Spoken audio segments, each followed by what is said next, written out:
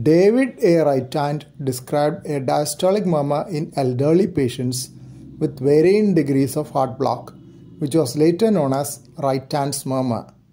Of the total 9 cases reported by him, 4 had calcification of mitral annulus, but without significant obstruction of mitral flow. Remaining 5 of them did not have mitral annular calcification.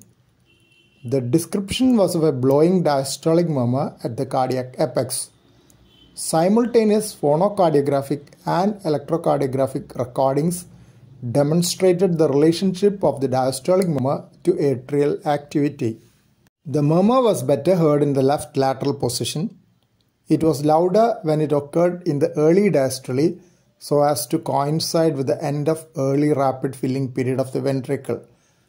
The murmur is almost equivalent to the summation gallop heard when third heart sound and fourth heart sound overlap. While this occurs in a tachycardia situation, Rytand's murmur occurs in a bradycardia situation, and summation gallop, sometimes nicknamed as S7 gallop, is considered as a heart sound while the former is a murmur. But mechanism is similar. Louder event is when the rapid ventricular filling phase overlaps with the atrial contraction. A maximum of 2 murmurs were recorded in a diastole in a patient with complete heart block by Rytand. Similar diastolic murmur was described in congenital complete atrioventricular block by Paul M.H. et al.